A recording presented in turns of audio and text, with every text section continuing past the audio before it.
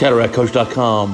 Why did the AC depth increase? Important teaching case plus a bonus video at the end. Good morning. It's before 6 a.m. I'm already here in the clinic. I'm doing the lens calculations for the cataract surgeries for the upcoming weeks. I like to come in early in the morning because it's quiet, the phone doesn't ring, no one interrupts me. And I found a very interesting case here, which I want to show you. Let me teach you. It's a great teaching point. It's something we've covered before. So here's the teaching point. Now we're looking at some lens calculations for a patient. We're considering the left eye cataract surgery. And we see in the biometry from 2017, the anterior chamber depth is 3.08 millimeters. Well, the patient didn't have surgery then. He actually came back to our clinic now in 2021. But now look what happened. The AC depth went to 3.87. Why? What's the difference here?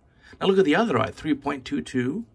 And going back to 2017, 3.46. But why is there so much variability here? Now on the data here, it looks like it was an accurate measurement. All 5 measurements were about the same in 2017. So what caused the anterior chamber depth to become so much deeper? He still has the same cataract. He's not pseudophakic. And the answer is, the patient had a vitrectomy. He had a pars plana vitrectomy. And as a result, you can see he went from a 3.08 anterior chamber depth to 3.87.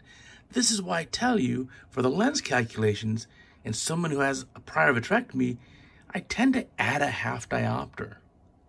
It's the great clinical pearl. We've discussed it here on Cataract Coach before. I've showed you surgical videos of how to do cataract surgery of a vitrectomized patient.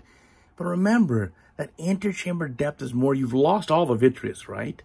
And anterior hyaloid face does provide some support to the lens by the crystalline lens or the IOL. And by removing that, we're going to have the lens sit slightly deeper in the eye, so a little deeper anterior chamber depth. And as a result, you better add that half diopter to the IOL power to avoid post-op hyperopia. So my pearl for the day. Hope you liked it. And now for the bonus video. In between cases here on a Monday morning in Beverly Hills doing some cataract surgery, and I saw something very interesting. And this is going to teach an important lesson as to why you have to make your own OR preparation sheets. Let me show you. What do we find out that's unusual?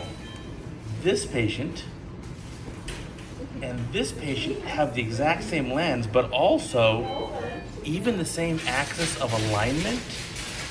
Is that true? So we've checked all the data, checked the charts, looked at the topographies again, and everything checks out okay. So you have to make your own OR sheets like this so you know. Ultimately, the responsibility is that of the surgeons. If there's an error or transcription problem or a duplication error, it's always your fault. So it's so important that this sheet that you see of mine, I made this. I typed it up. I confirmed the numbers. And today when I noticed that, wow, 2 people have the identical lens and the same axis, and a third patient has another toric lens with the same axis, are they all really 161 degrees? The answer was yes today, but I wouldn't have known that if I didn't double check it and make the list myself. So avoid these errors by being your own boss and take responsibility, because ultimately you are the captain of your own ship and you need to make a sheet like that. All right, take care. I know you love the YouTube videos, but check out the website, CataractCoach.com.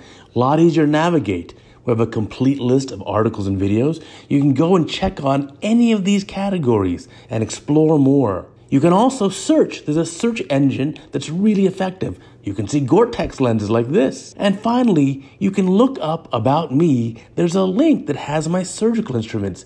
Now you don't even have to ask me. You can just find out for yourself what's the name of those forceps.